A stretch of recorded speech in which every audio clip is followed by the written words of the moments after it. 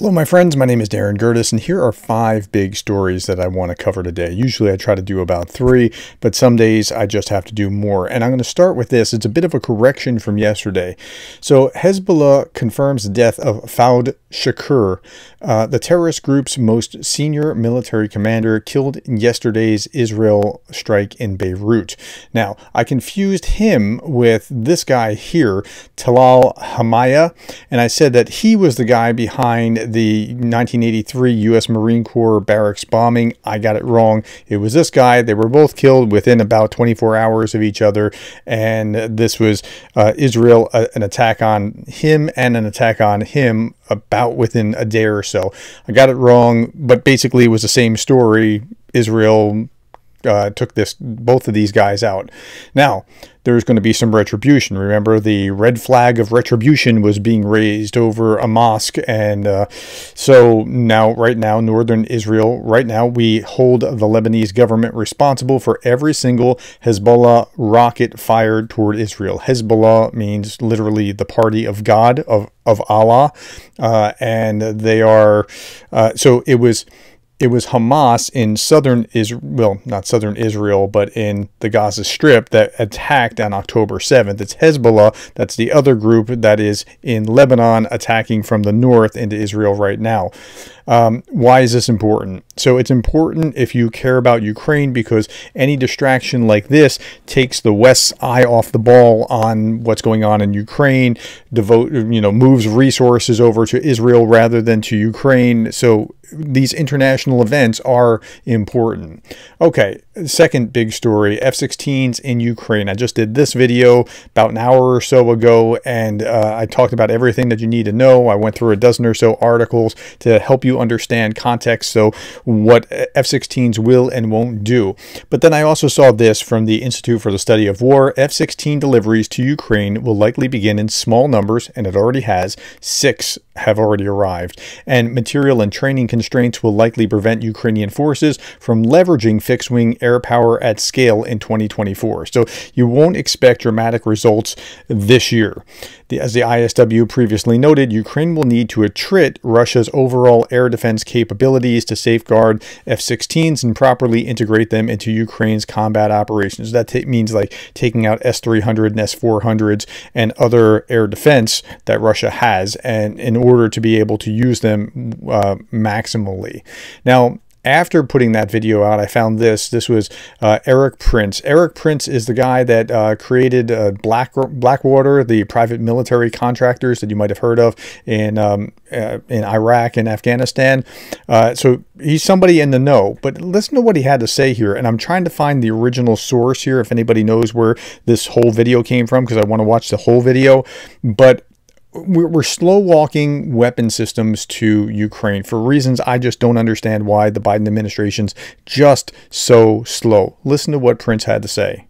Retiring 200 combat aircraft, okay, being taken from an active fighting flying squadron, flown to the desert in Arizona and parked for eternity, written off to zero value to the taxpayers, okay, including about 50 F-15s, 50 F-16s, and 42 A-10s. For your listeners, F-15 air superiority aircraft, F-16 air superiority and ground attack, and A-10, the best tank-killing aircraft ever made, literally made back in the 70s to kill Russian tanks. Now, that might be a little bit different now with the air defense that they have, but A-10 Warthogs are no joke. So, at any rate, so we have all these that we parked in a boneyard somewhere, and why didn't we just provide them? All being flown to the desert, wasted. I said, fly any combination of those to Ukraine. Some of these old aircraft to Ukraine, put Ukrainian roundels on them. You can use Ukrainian pilots. You can use contractor pilots. Any combination. Just like, right, remember, the Flying Tigers was used for about 1 year before the United States was involved in World War II, but we wanted to help stop the Japanese from bombing Chinese cities. They allowed U.S. aircraft flown by contractor pilots. It did exactly that, working for a foreign entity. In this case, those old U.S. aircraft that were already written off, transfer them to Ukraine.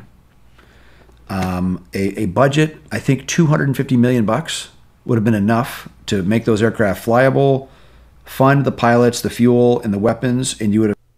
Wow. I mean, it's like we don't want Ukraine to win. We could have done all that, and 890 days. So about 30 days in is when they first were asking for F-16s, and it's day 890 now. And wow. Okay. So, all right, it's just frustrating. Okay, next big story. Russia frees Evan Gershkovich and others in biggest prisoner swap since the Cold War.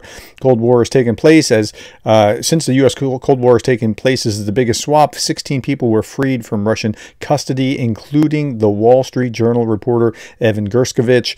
Several other foreign citizens held in Russia and numerous Russian political prisoners were also freed. The exchange took place at Ankara Airport on Thursday in a complicated operation in which planes arrived from and departed to multiple countries. Among those returning to Russia was the assassin Vadim Krasikov, who has been held in a German prison since 2019 for the murder of a Chechen exile in Berlin. Additionally, several deep cover Russian illegal spies arrested in Norway and Slovenia were swapped. So yeah, and some people were there for a long time. Paul Whelan is finally coming home. He was there more than 5 years. Some, like Gershkovich, were there a little less than 2 years. And yeah, so that's what we know. 2 minors were also sent to Russia, believed to be the children of a couple jailed in Slovenia. Gershkovich was he's the most famous. He was the Wall Street Journal reporter. He was arrested in March 2023 while reporting in the city of Ekaterinburg and was sentenced to 16 years in prison just recently for espionage last month. Well, I mean, we call that reporting. They called it espionage. He pleaded not guilty, and the Wall Street Journal and the U.S. government have dismissed the charges as nonsense. So they're getting them back, and that's a good thing. But, you know, I mean, and they got 16 Westerners and Russian dissidents. Putin got 8 spies, assassins, and criminals, and 2 kids of the deep cover spy couple. So that's what happened here. But like, it's terrible to make these kind of deals. I remember when Putin took Brittany Grenier, the WNBA player, and he must have thought he had Michael Jordan, because he thought she was like, just, wow, look, they'll have to get her. You know, I think you'll see another American arrested before too long and then held under bogus charges again, and that's the way it'll work. Here's a picture of Gershkovich, and here's Whelan on the plane with the others. And so that's good that they're coming home, but it's almost like you're setting ourselves up for him to take somebody else soon. Okay, here's Vlad Vexler. War, a business deal between potential soldiers and the state. You weigh up the death rate versus the monetary reward. This mutes the social backlash to losses. If you go, family and friends see you as gambling on a risky business deal. But now, I just saw this today. Russian fathers of many children will not be subject to deferment for mobilization. This is something that they promised early on, and this is something that Ukraine actually does. The State Duma in Russia, the Russian parliament, rejected the draft law on deferment from mobilization for fathers who have 3 or more children.